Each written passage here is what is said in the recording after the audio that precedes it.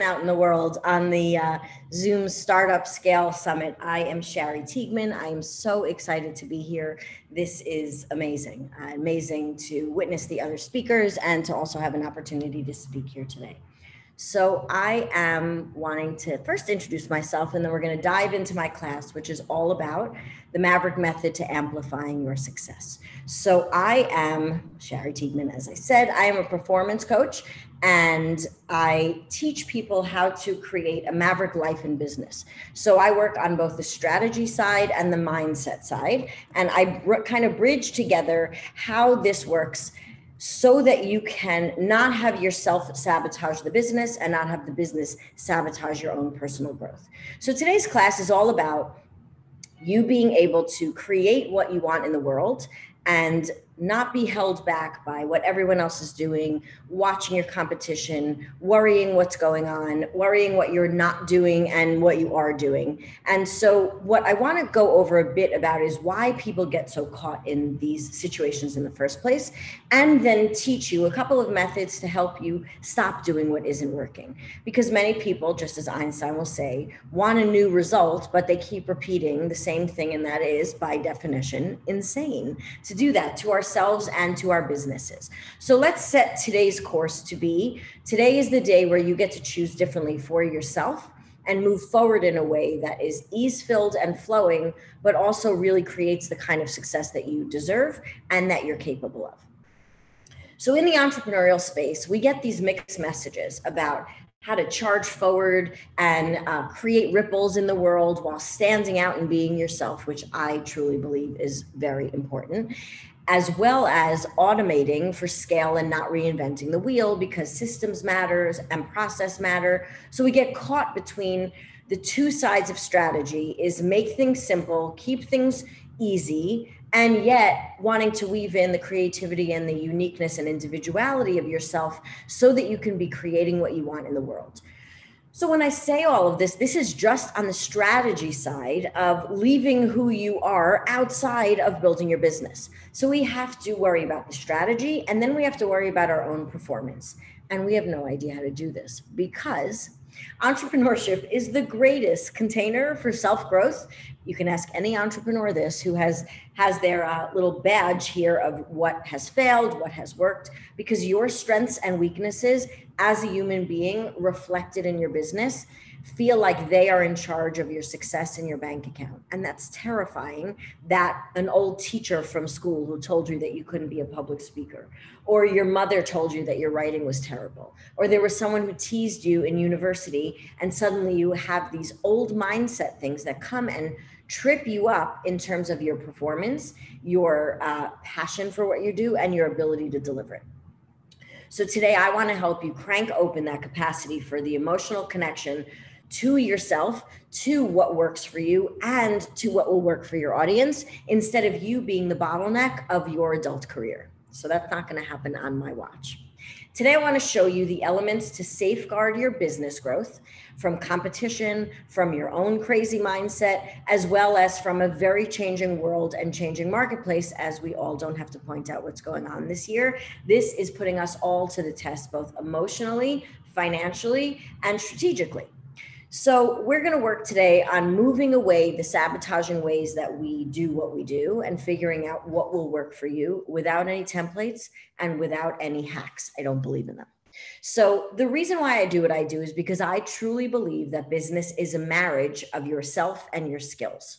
So it's a scaffold of you and your work. And while I don't believe in balance, if one or the other is too high up, not in measurement or in conversation, then one's going to topple over. If you're only focusing on your business growth and you are not becoming the business owner who can hold that level of success, hold that openness of attention and stress and pressure from the outside, team management and leadership, your business is going to topple right over you.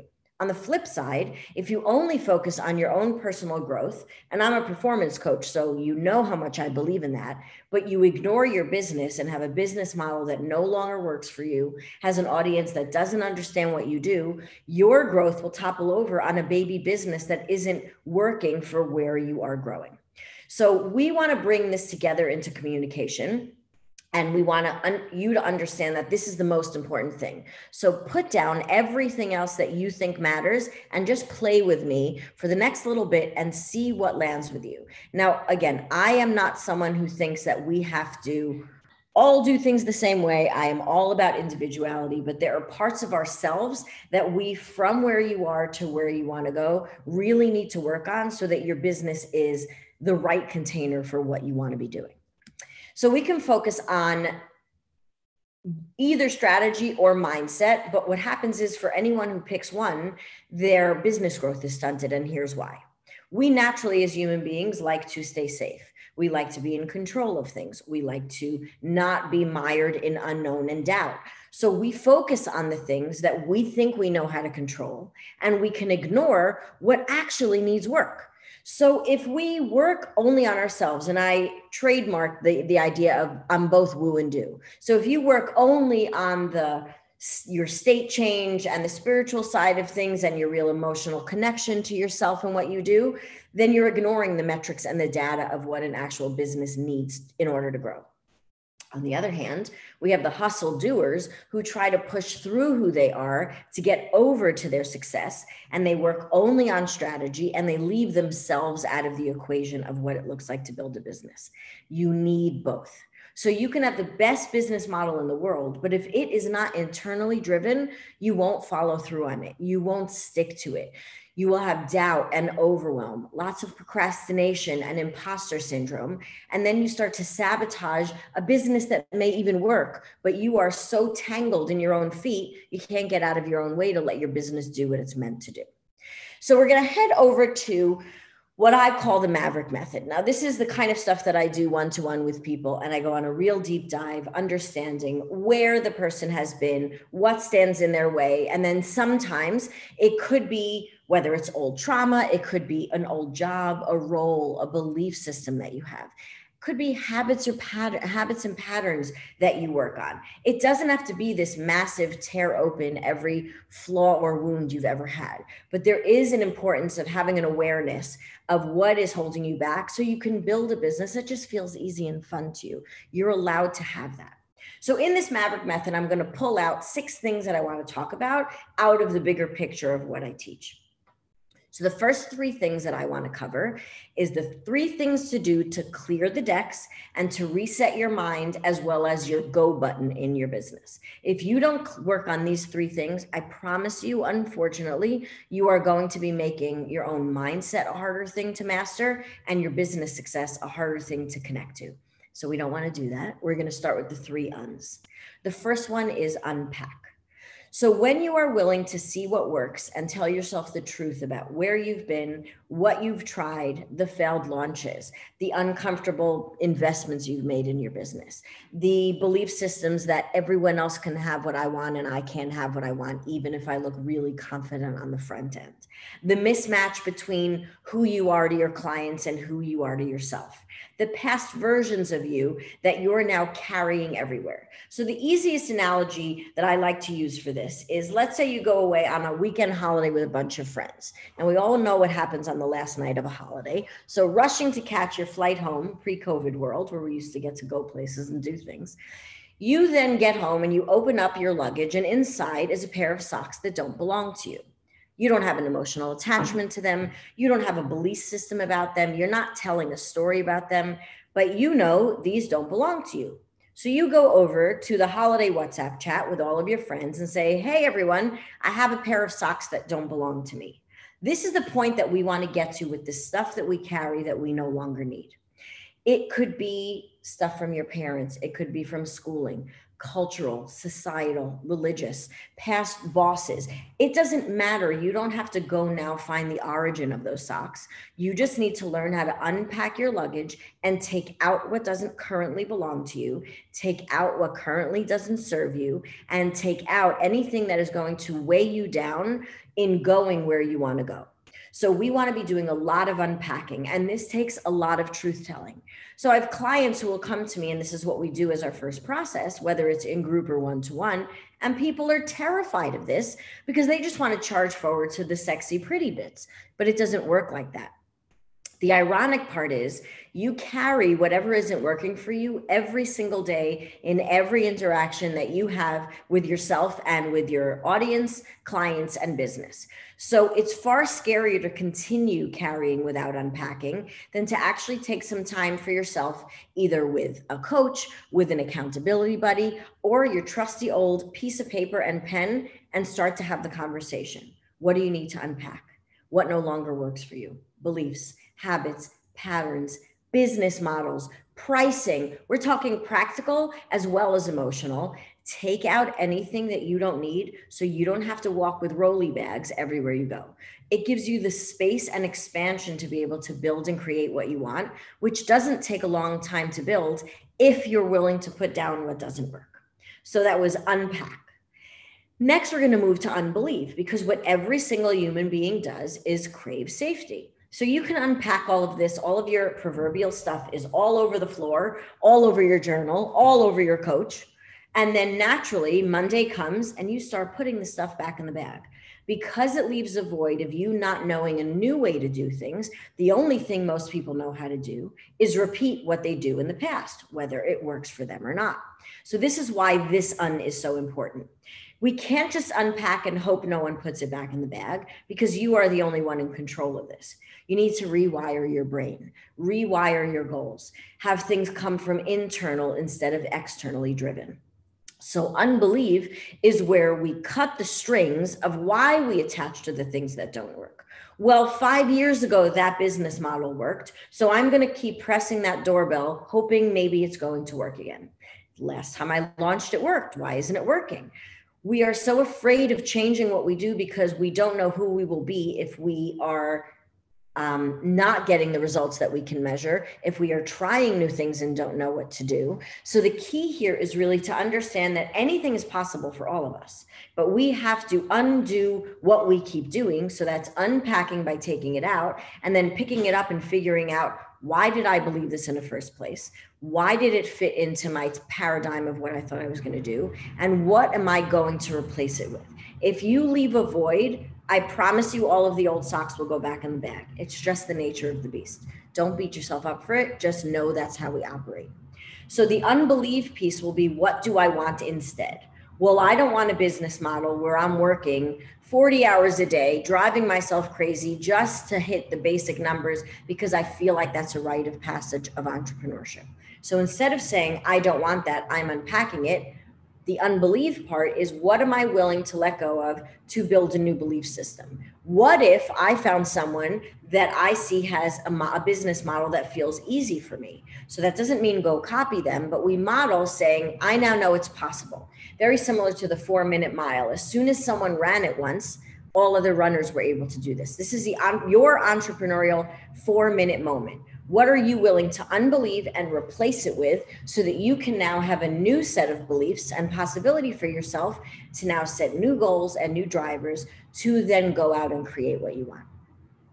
And number 3 is understand. So we've unpacked, we unbelieve, and now we understand where the gap is from where it is you are now with your understanding and awareness to where it is you want to go. What sort of habits do you need? Maybe there's some rituals that you have to put in place. Maybe you need some outside support. Maybe you need to put better boundaries in place. Surround yourself with better people. So if you have an understanding of who the future you will need in its back pocket of tools in order to create all the things that you just committed to yourself, between unpack, unbelieve, and understand, you are not carrying all the piles of what you don't need. You're clean and clear. You've learned the lessons, and now you can forge forward to where it is you truly want to be.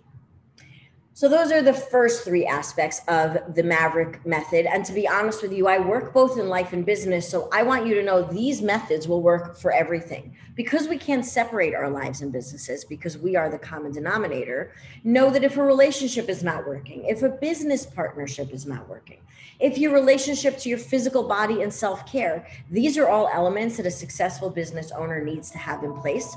So we can use this unpack, unbelieve, and understand method to work for anything, because it is how a human brain works, rather than something's wrong with me, I'm broken, everyone else has a manual that I don't have. This is the manual. You write your own manual by finding out what's going on for you.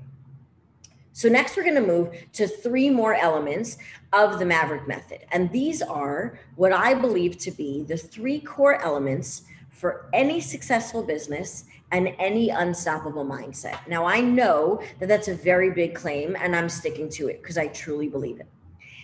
So like I said earlier, in the woo and do crowds, there are people who wait to manifest things and they sit, and there's a lot of value to getting into the right flow state, creating your own reality and following through on that. But it requires action. And then the action takers who leave themselves out are waiting for something outside of them to save them, because we are all, every single one of us, caught between fear of success and fear of failure. We sit in this valley of, if I budge, I'm not going to know who I am. And the most terrifying thing for any human brain is to worry that we're going to lose ourselves. There are no saber-toothed tigers anymore. We start becoming afraid of our own possibility.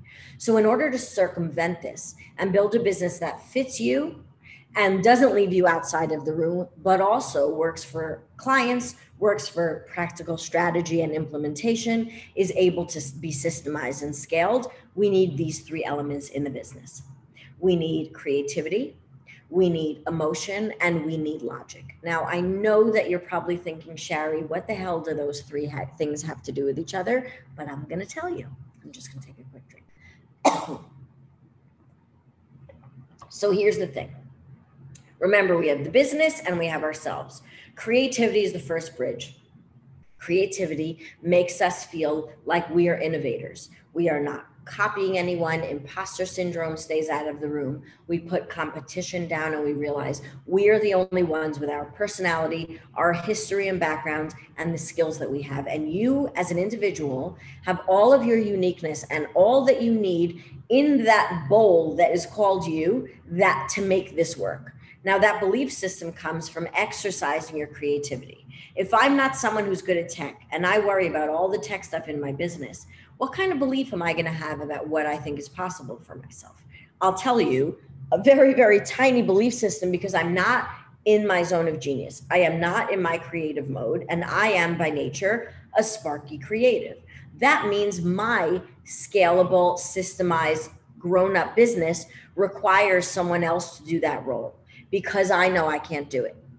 We want to spend the most time we can in our creative genius and optimize the rest of our business to be the foundation for us to shine wherever we are. So you may not be a extroverted front end star kind of personality. So if maybe you're more the architect or the wizard behind Oz, then make sure the front end of your business supports who you are in what you want to be doing. If you're expecting yourself to be a one-man band, your creativity goes out of the window. You have no energy to actually be doing and delivering what you want, and you just feel the stress of what you don't know how to do. Beginners' minds don't run businesses. Zones of genius runs businesses, and then they see the holes of what else needs to be filled. So if you infuse into your business within every step of what you do, you will start to trust yourself in your business, which is then very contagious and magnetic to an audience that will trust that you know where to take them, that will buy into your messaging and your creativity, and people can differentiate you from everyone else.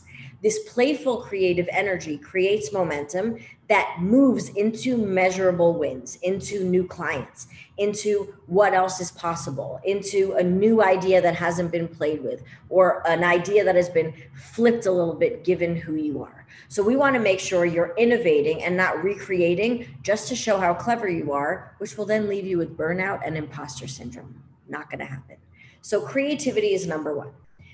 Number 2, we move to emotion. Now, I am a very emotional person by nature. And when I work with my high achieving, high level executives, either entrepreneurs, startups, people who have been in other industries, moving their expertise onto the online space or even offline, what I notice is they've been trained to leave their emotion out of the room, which is the worst thing for your business and for yourself.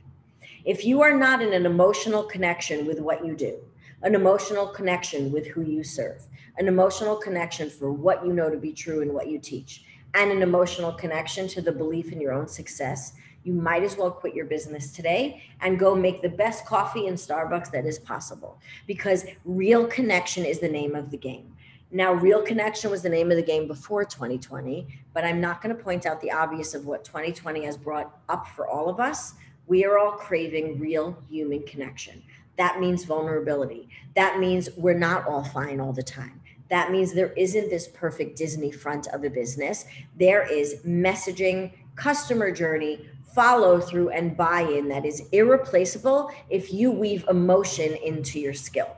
You can only scale what works organically. You can only grow what is grounded in human belief and human desire and connection. So if you leave emotion out, you can dump a ton of money into Facebook ads. They won't work. You have to know what works for you organically. And from there, you can then scale and automate and systemize anything you want because it's coming from a real place.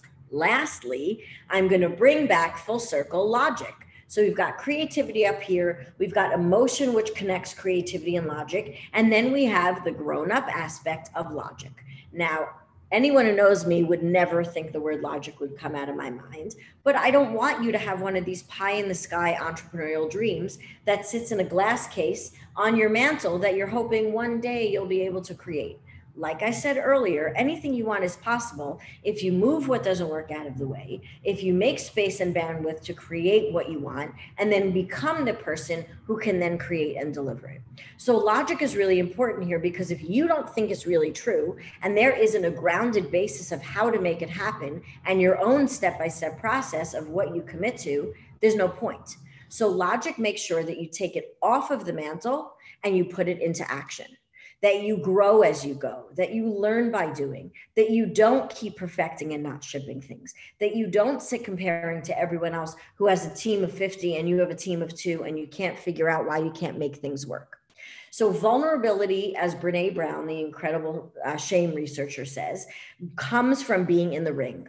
I think it was a Churchill quote about, I'm not listening to the man who is not in the ring also getting bloody. You cannot create your entrepreneurial dream by sitting on social media, judging what everyone else is doing, mocking everyone else's launches. You've got to roll your sleeves up, bring logic into the room and say, okay, I've got this big dream. I know it's possible because I understand who I am.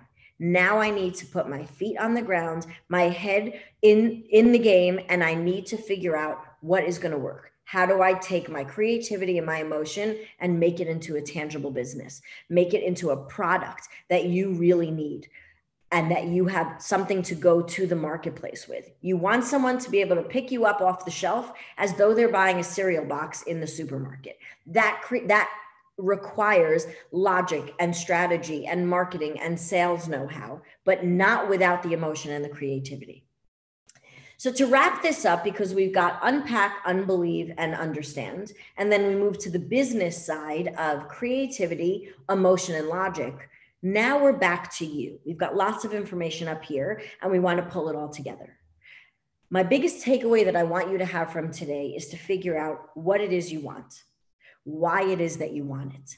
Remember and understand and honor where you've been, respect that you may not need that anymore, and then take an honest look at where you want to go. And I'm talking very big picture long-term, as well as short-term measurable moves to know that you are measuring your own success and believing in yourself. And then adding in an ease and flow measure meter. How can I make this easy? How can I not overcomplicate it? How can I not try to be too clever like most of us entrepreneurs do to ourselves on a day-to-day basis? And then take all of that data and go plan what you will commit to, run it through these maverick filters of unpack, unbelieve, and understand. And then, is my creativity here? Is my emotion here? And what is the logic of how this will fit in a marketplace, so that your future you can lead you to the next level of success instead of the past you stopping you from creating a business and a life that you want because you're running old tapes over and over again.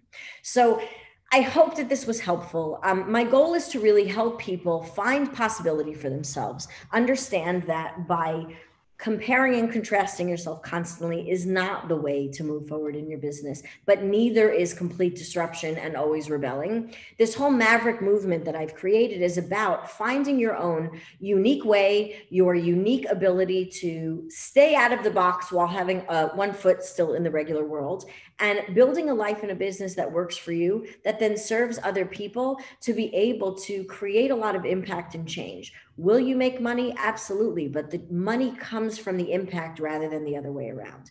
You don't want to be a one-hit wonder in the world. You don't want to be a diet version of someone else's business. You don't want your messaging to sound like everyone else's. So these are the things that are a rinse and repeat process to be able to work on with yourself. And if you feel like you need more support, there are a tremendous amount of amazing mentors out there who are willing to help you. It's about figuring out what it is that are the missing pieces, being really honest and open with yourself, and then plugging into that. Do I have a strategy problem? Do I have a mindset problem? Do I have a mixture problem? And where have I been focusing most of my attention that is leaving where my real work needs to be done? So thank you so much for this amazing time today. Thank you for everyone putting this together. What an amazing summit. I'm actually going to go listen to some more sessions on my own. If anyone has any questions, you want to learn more about me or what I do, you can head over to my website, SherryTiegman.com. You could reach out to me on Facebook or Instagram at Sherry Tiegman. I love meeting new people. I think we can all learn from each other. So please reach out. Let me know that you found me or met me here on the summit, and ask me your questions. Start doing some of this unpacking. See what comes up. I promise you'll not only be surprised, but you'll be inspired by your own growth, because you'll see where the pockets are waiting for you to start uncovering. Have an awesome rest of your day.